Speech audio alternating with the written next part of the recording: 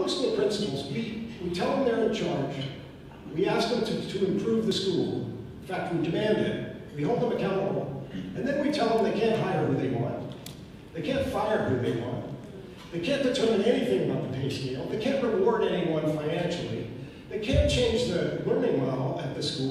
They can't change the length of the school day, and they can't change the length of the school year. But turn that school around. It just doesn't work. They don't. They're managers who have two hands tied behind their back.